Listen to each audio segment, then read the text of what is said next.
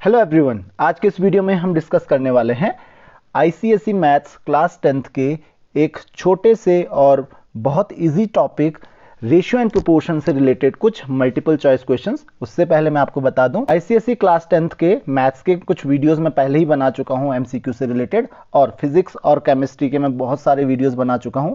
अगर आपने अभी तक वो वीडियोस नहीं देखे हैं तो आप डिस्क्रिप्शन में दिए लिंक पे जाके वो वीडियोस देख सकते हैं।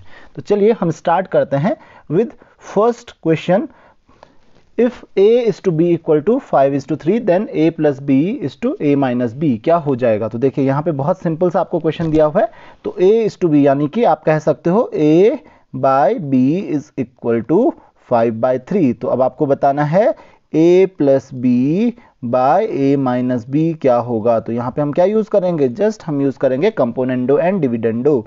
तो a प्लस बी क्या हो जाएगा, यानी कि a plus B bye a minus B. आपको पता है कि अगर a plus B a by B equal to c by D होता है तो a plus B bye a minus B equal to होता है c plus D bye c minus D. तो ये होता है हमारा कंपोनेंडो एंड डिविडेंडो। तो यही यूज करेंगे हम। तो 5 प्लस 3 बाय 5 माइनस 3, तो ये कितना हो जाएगा, 5 plus 3 by 5 minus 3 that is 8/2, और यू कैन से 4/1। तो रेशियो विल बी 4:1। तो करेक्ट आंसर इज 4:1। तो ये हमारा सही आंसर होगा option C, 4:1 will be correct answer. Next question हमारे पास आता है, if the sides of a square ABCD are twice the sides of square PQRS, then the ratio of square ABCD to the area of PQRS is। तो बहुत ही simple सा question है। एक हमारे पास है ABCD, तो ये हमको दिया हुआ है ABCD, करेक्ट। और दूसरा आपको बनाने की जरूरत नहीं है, मैं जस्ट एक्सप्लेन करने की कोशिश कर रहा हूँ। और दूसरा हमारे पास PQRS। तो यहाँ पे कहा जा रहा है, तो मान लेते हैं PQRS की जो साइड है वो हम x मान लेते हैं, करेक्ट। और ABCD की जो साइड है, क्योंकि ये twice the side of PQRS है तो इसको हम 2x मानना पड़ेगा, हमको डबल है। तो क्या हो जाएगा यहाँ पे, एरिया ऑफ स्क्वायर ABCD, तो क्या हो जाएगा, ये हो जाएगा 2x का whole square by area of PQRS, ये हो जाएगा x स्क्वायर, क्योंकि स्क्वायर का एरिया क्या होता है, साइड का स्क्वायर, साइड इंटू साइड। तो 2x इंटू 2x यानी कि 2x का होल स्क्वायर। तो 2x का होल स्क्वायर ये हो जाएगा आपका 4x square by x square. यहाँ पे ध्यान रखिए 2 का भी स्क्वायर कीजिए, अदरवाइज जनरली बच्चे 2:1 कर देते हैं इसको। The correct option will be 4:1। Again इस क्वेश्चन का भी आंसर क्या है, 4:1 है। तो ये भी बहुत ईजी क्वेश्चन था। नेक्स्ट क्वेश्चन हमारे पास है, if monthly incomes of A and B are in ratio 4:5 and their expenses are in ratio 5:6, if A saves rupees 2,500 per month and B saves rupees 5,000 per month, what are their respective incomes। तो उनकी respective incomes क्या होंगी। तो देखिए एक काम करते हैं, हम एक ही इनकम को हम मान लेते हैं, क्योंकि 4:5 के रेशियो में है। तो हम मान लेते हैं कि ए की जो इनकम है, आप कॉमन जो मल्टीपल है उसको x मान लेते हैं। तो ए की इनकम क्या हो जाएगी, 4x। तो let the income of A B 4x, तो बी की इनकम क्या हो जाएगी उस केस में, 5x, करेक्ट।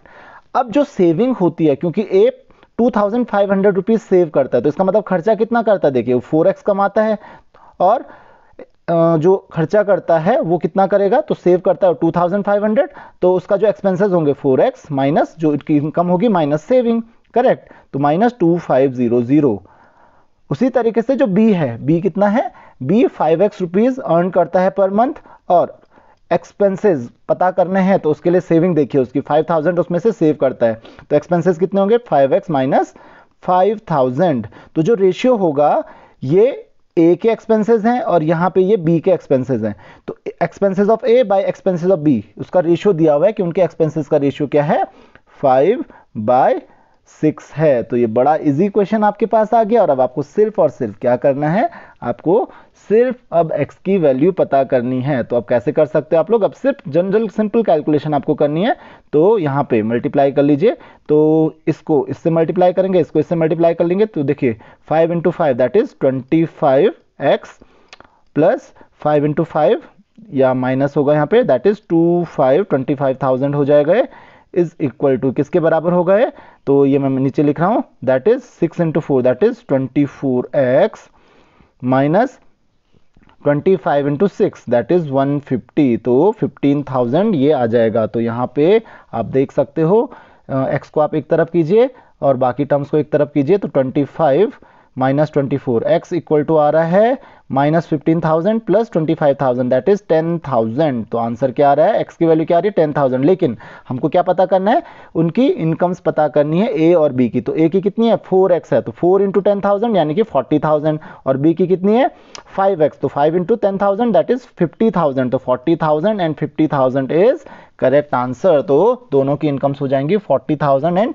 50,000। तो आई होप कि आपको ये क्वेश्चन भी समझ में आ गया होगा। अगर आपको ये क्वेश्चन समझ में नहीं आया तो आप एक बार फिर से देख लीजिए। नेक्स्ट क्वेश्चन हमारे पास है, अ fort has provision for 60 days. तो एक फोर्ट है, वहां पे 60 डेज का प्रोविजन है।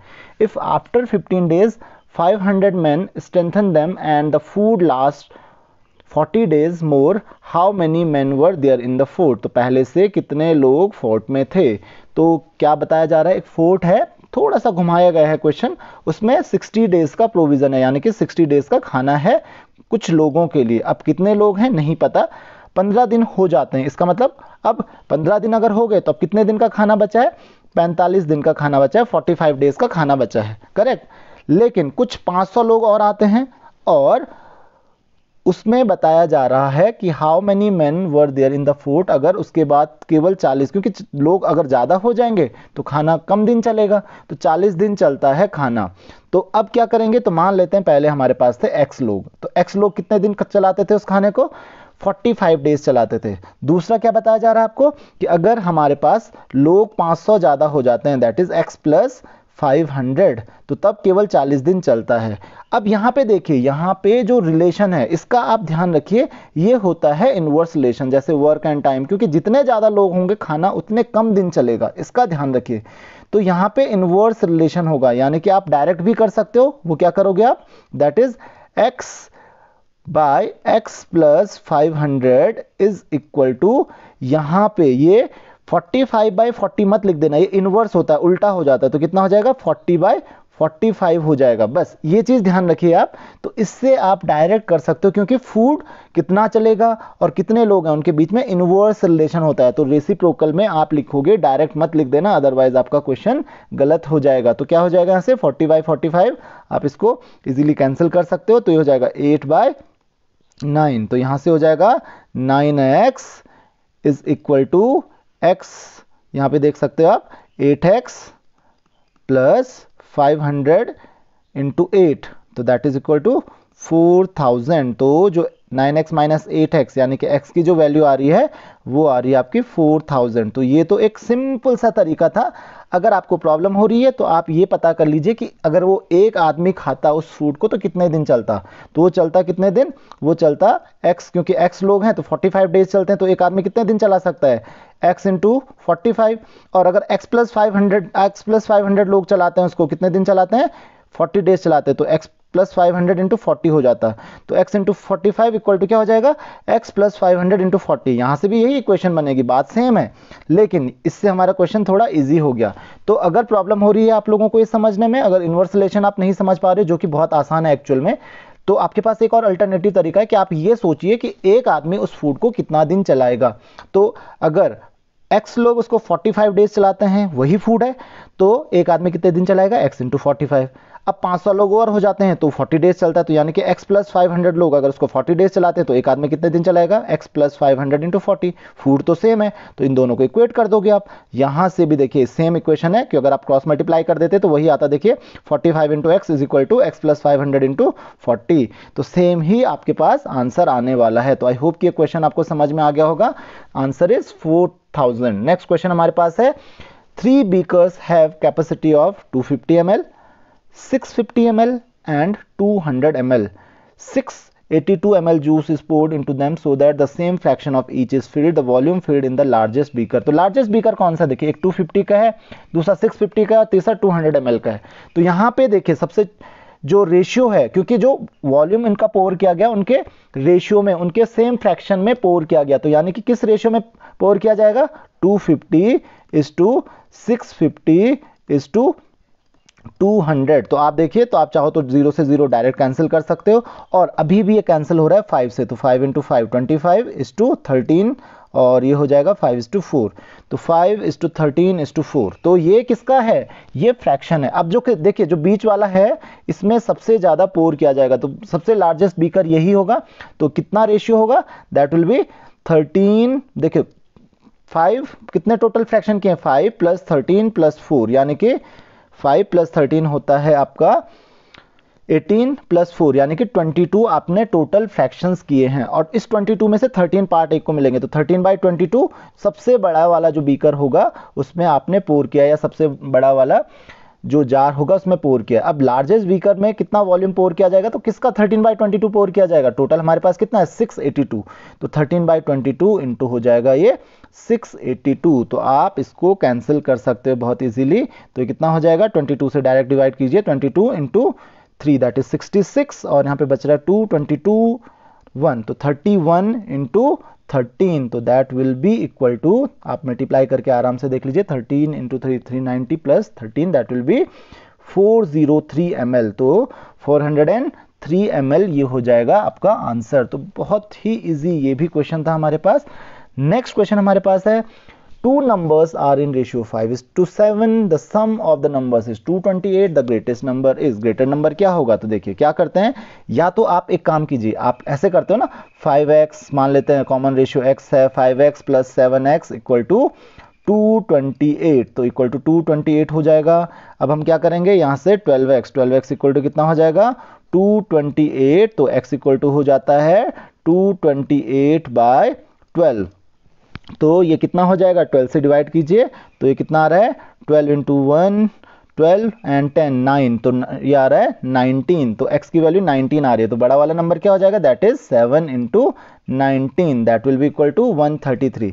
लेकिन थोड़ा सा टाइम ज़्यादा लग रहा है, तो मैं आपको एक काम बता देता हूँ कैसे आप इसको इजीली कर सकते हो, जैसे हमने पिछला वाला किया, क्योंकि भाई 5:7 का रेशियो है, तो 5:7 का रेशियो है, सम दोनों का 5:7 के रेशियो में, तो जो बड़ा वाला नंबर होगा वो कितना हो जाएगा, क्योंकि टोटल पार्ट्स कितने किए हैं, 5 + 7 यानी कि 12 पार्ट, तो छोटा वाला जो नंबर होगा वो 5/12 फ्रैक्शन उसका हो जाएगा, 5/12 ऑफ व्हाट, 228, और जो बड़ा वाला नंबर होगा दैट विल बी 7/12 इंटू 228। यहाँ से आप इजीली डायरेक्ट कर सकते हो, तो 12 से आप डिवाइड करोगे, देखिए करना हमको सेम है, लेकिन हमको इतने x के झंझट में नहीं फंसना पड़ेगा उससे, क्योंकि देखिए मैंने क्या कहा कि नंबर को आपने 5:7 के रेशियो में डिवाइड किया, तो 5 और 7 टोटल कितने फ्रैक्शन, कितने पार्ट्स कर दिए आपने नंबर के, 12 में से एक को मिलेंगे 5 पार्ट, तो 5/12 एक हो जाएगा, और 7 पार्ट दूसरे को मिलेंगे, तो 7/12 दूसरा हो जाएगा, किसका 7/12 और 5/12, जो वो टोटल सम है यानी कि 228 का, तो इससे आप डायरेक्टली कर सकते हो, तो यहां से भी आंसर आपका वही 133 ही आएगा।